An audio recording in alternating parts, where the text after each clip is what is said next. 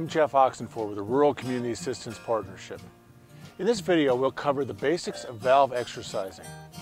Exercising valves is important to verify that valves can be found and are accurately mapped, ensure that valves operate as designed and to extend their life, ensure that valves are in the correct on-off position, and to have confidence that valves will operate in emergencies, such as a water main break. This will reduce water losses, minimize damage, and be less disruptive to the customers. Valves should be exercised on a set frequency. Critical valves, such as large transmission valves and valves that serve critical customers, should be operated more frequently, on the order of every year or less. Smaller valves, 4 to 12 inches, should be operated on a set schedule to ensure that every valve is operated on an established frequency. The procedure for exercising valves is as follows. First, ensure a safe work site. If possible, work in front of the truck. Use additional trucks in a busy intersection. Use warning lights, cones, signs, and barricades as needed. Crew members should face traffic in both directions if possible when operating a valve.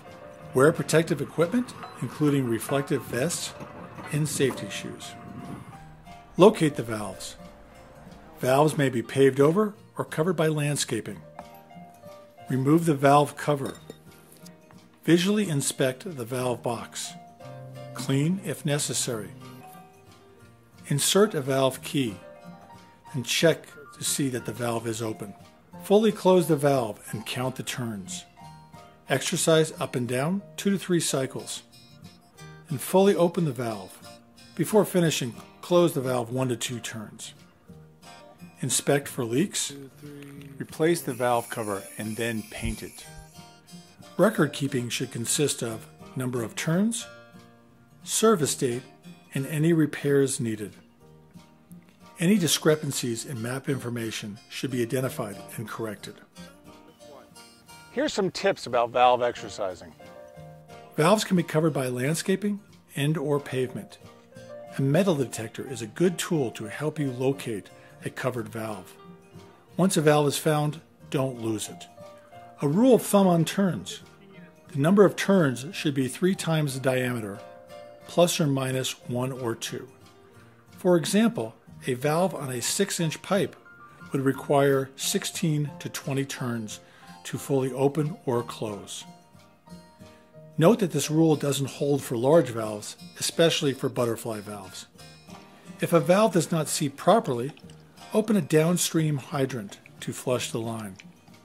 Exercise to dislodge any foreign material. Exercise extreme caution if a valve is in a closed position when records indicate that it should be open. This could lead to a water quality problem or cause downstream damage. Be careful not to provide excess torque on a valve. If a valve is very hard to turn, schedule the valve for a repair before applying too much force and breaking the valve. A valve exercising program extends the life of your valves. It is essential in ensuring system reliability and that you can safely and effectively operate your system. For more information about valve inspection and other topics, visit our website at www.rcap.org. The Rural Community Assistance Partnership is a national network of nonprofit organizations working with small and rural communities to ensure safe drinking water and sanitary wastewater disposal. For more information, contact rcap.org.